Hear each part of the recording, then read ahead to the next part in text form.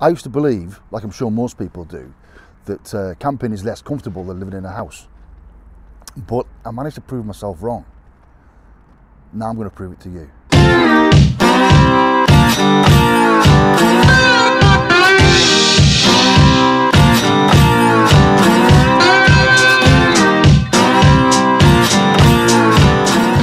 When I decided the best way to travel is to spend extended periods sleeping in a tent, I began to apply my brain. Now, before you start laughing, I was conditioned by decades of developing practical solutions to physical problems in construction work.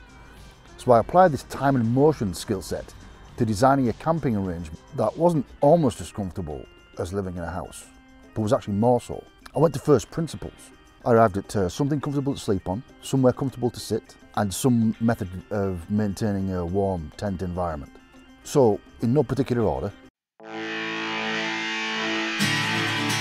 I actually think a comfortable chair is more important than a comfortable bed, because when you're in bed, you're asleep.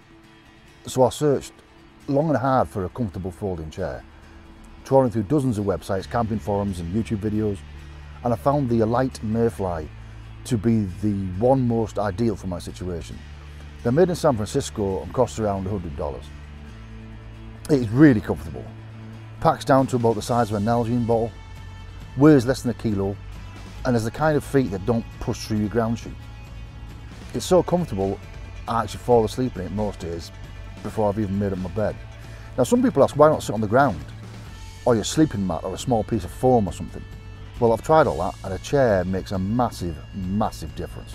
I can relax without lying down, taking in a sunset or contemplating life while staring into the depths of a fire, are all the more poignant from the juxtaposition of a chair. I think it's civilization's best invention.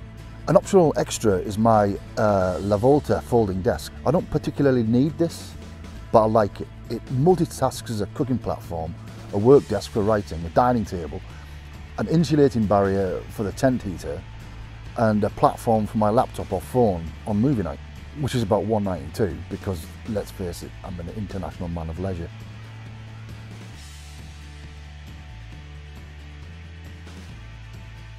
This is actually the third kind of sleeping mat I've used. I started out with a cheap closed cell foam mat, which is okay for a week or two, but for extended trips I wanted something a bit more bed-like. So I moved it to an Exped Sinmat 7, and I went through two of those in as many years. They're comfy and they're light, but they're prone to failure. The seams between the baffles gave out on both mats, the second one after literally 3 weeks. So I got these huge balloon sections in the mat, which made them almost impossible to sleep on. So I decided to go heavy duty instead, and I bought this Thermorast Neo-Air Camper. I've been on it for a year now, and it's brilliant. It's bigger and heavier than the Exped, but I figured this to mean that it'd be more robust. So far, no problems. I also have the Thermarest Z Lite Sol foam mattress, because it's the best closed cell foam mat you can get, and sometimes I can't be arsed blowing up an inflatable one. If I do have one complaint, and it's a minor one, I could do with a more comfortable pillow. This is the Exped pillow pump, left over from my Exped mattress days. It packs small and light, but I may well replace it at some point.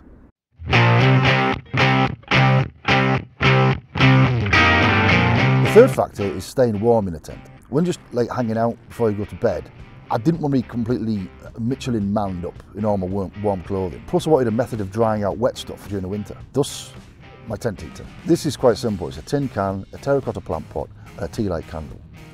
I also have a Kelly kettle, so on extremely cold nights I can fire this baby up by boiling a kettle full of water, then keeping it warm with candles. Then I can drink coffee all night, which also keeps me warm, in addition to the kettle itself.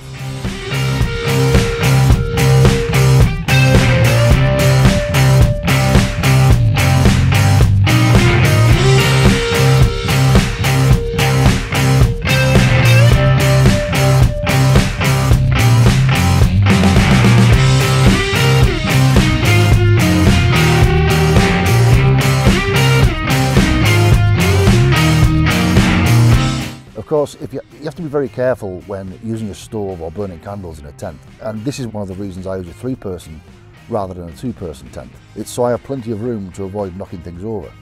Either way, it's not a good idea if you're a clumsy bugger or unused to working around dangerous things. So why is it better than a house? Well, the first thing is it moves. And I don't need to stick to roads and commercial campsites like I would with a camper van, an RV or a caravan. I pretty much go wherever a bicycle goes. Second, I have everything I need within arm's reach.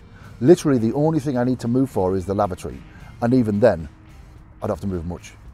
See chapter 3. Third, no insurance, no property taxes, no interfering government stooge looking for his pound of flesh. If it breaks, the bank account doesn't collapse.